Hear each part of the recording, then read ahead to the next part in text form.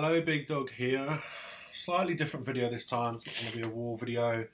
I just wanted to talk about some of the things that have been niggling at me, bothering me about Clash. It kind of occurred to me that people moan and groan about the same things. Arrange wars, give us arrange wars. Forever, people have been banging on about it. It's coming. They're going to do it eventually, right? And for now, it's not that bad. We have a way of doing it. People match more than they miss. But, people moan about the same big things. Any new update that comes out, it's going to be the end of the world. Well, it's not the end of the world.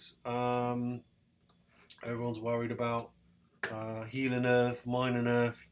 These are all post-update raids, DE raids with no heroes here, but primarily, my queen's come back, primarily no heroes, post-update with miners. Got about 100k plus DE yesterday. So people panic before waiting to see what the reality is going to be. But what I wanted to talk about today was not the big things that people are asking for, but what are the little things, the little tweaks that they could make to make this a better game. And I came up with seven things that have been annoying me. And these aren't major things, but just things that would be very easy to sort out. So, the first one is the Warden. You can see here my Warden is sleeping. I've used him in an attack and he's regenerating, right? Now, that could also happen on defense. I could have been attacked. Now, while he's asleep, I can't change him from ground to air, right? Why not? Why can't I change how he's going to wake up, right? I also can't change him from being on guard to asleep when he wakes up.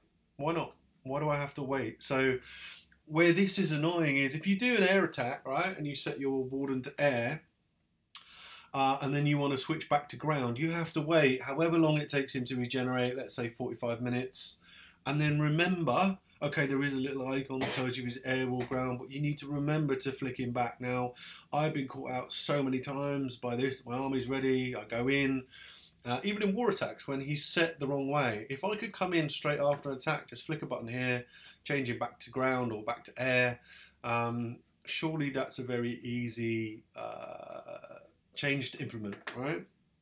Okay, so that's the first little niggle.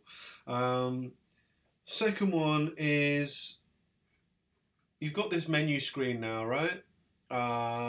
Which is great. It's a big improvement. Can flick round to my barracks. I don't need to search where my barracks are on the map.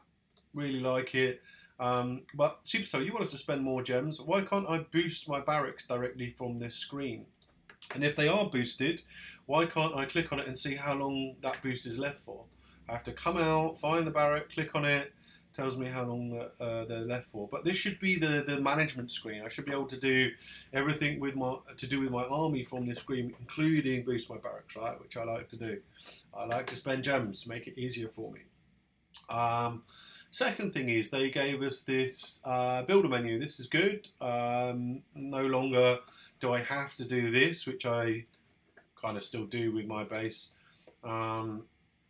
If it will let me. Yeah, so when I'm doing upgrades, I kind of order my base like this. Everything on this side is maxed, and everything here is still to be maxed. And because I'm very anal, list them kind of in order of when they're going to be due and queue up what I want to upgrade next, so I know how much I need to farm for in terms of gold, elixir, and DE. I've carried on doing that because I kind of liked it. But this screen now helps because I can just flick down and I can see very quickly how long is left. But it doesn't show me my lab. Why not? Why not? I want to know when my lab is going to be free. Yeah, I know it says builders. Add the lab in here again. I want to see when I need to plan for all of my farm raids. So put that in the tab. Fourth thing, and this is really annoying. And again, blame Jake for this. You can blame Jake for a lot of things. he tended to cry the loudest and hardest of anyone. And as much as he and some of the big YouTubers complain Supercell never listen to them and never get their way, I would say they almost always get their way. In that this, the friendly challenge was changed, and you can now have to wait a day before any changes to stop war bases being copied and essentially modded, which, okay, is a good change, I agree, but they went too far. If I edit, so you can see, I can't, if I do a challenge, so these bases are locked, right? This base is locked for 23 hours because I've made, one change. So, and this one is locked for 5 hours. So if I, as you all know, if I make one change, a single wall piece, I move it and move it back, move a builder's hut, that base is locked then for 24 hours or 12 hours, however long it is. That's crazy. That's crazy. Small changes, you shouldn't need to wait 24 hours. You should be able to make, say, I don't know, 5 or 10 changes, small changes, and immediately be able to post the base. That's still going to prevent you from copying war bases, etc. But it gives you the flexibility that if you try out an attack, something doesn't work, I need to move a mortar, I can do that and not have to wait 24 hours to repost the base, right? So friendly challenges, I think, are a good thing. All of the Fair Play War clans cried their hearts out about it's going to be legitimised modding, and if you look at some of their videos, they're the guys that use it the most, right? They absolutely love it. We all love it. It's a great feature. It's very useful. Maybe it has helped decrease some of the prevalence of modding. I don't know, but it's too restrictive as it is at the minute. Change it. The fifth thing is chat. Chat needs an overhaul, right? Global, I don't think I've been in here forever, and it's full of crap. Look, I mean, who uses global other than Worf, who lives by it? Let's have another tab, right? Let's have a friendly challenge tab. Let's have a donations tab, right? This chat window is far too busy now. Ours isn't, is because we're quite laid back. Our chat doesn't move at 100 miles an hour, which is good. I like it that way. Donations don't come on and immediately get knocked off. But in more active chat windows, you can put donation on and immediately it's gone with friendly challenges, people talking crap or talking about attacks, etc. Let's have a friendly challenge window. Let's have a donations window. Chat needs an overhaul. This window to me is defunct, useless. Get rid of it. I don't want it. Or put it away somewhere. Let's have a donations tab. Let's have a friendly challenges tab. Another thing,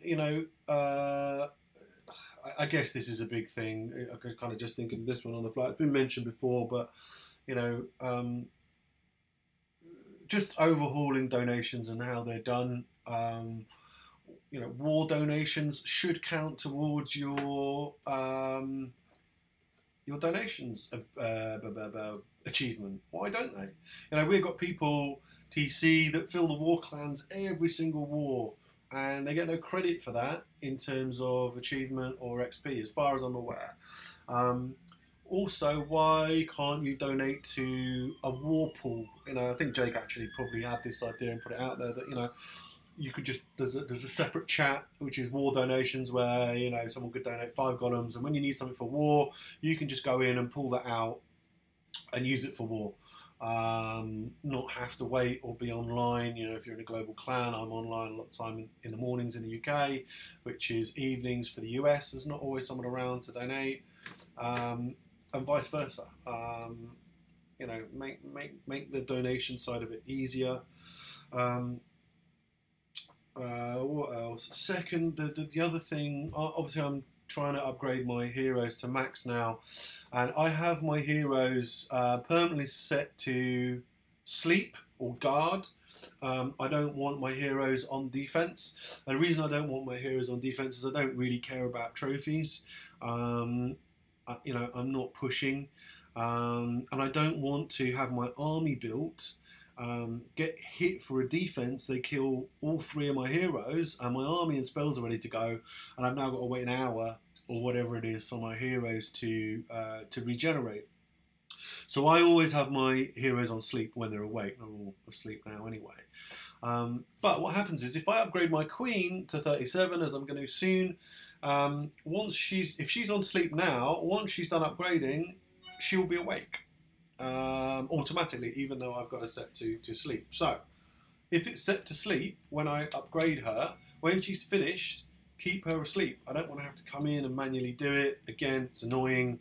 I've set it that way for a reason. There's no need to change it, Supercell. Okay, I'm going to switch now to another video if this works, because I've had to record this manually to show you what I mean by this. But this is probably my #1 gripe, and the one thing that has annoyed me, not as much now because I don't barch, but I used to barch a lot as a lower town hall. When I'm running short on elixir as a town hall 11, I still do barch, and this is really, really annoying. So I'm going to swap to the other video that I've taken. Hopefully that works. There are my 7 or 8, however many things it was, little things that annoy me. Sort them out, Supercell. Thank you for watching. So this one has annoyed me forever. We'll just raid any base here.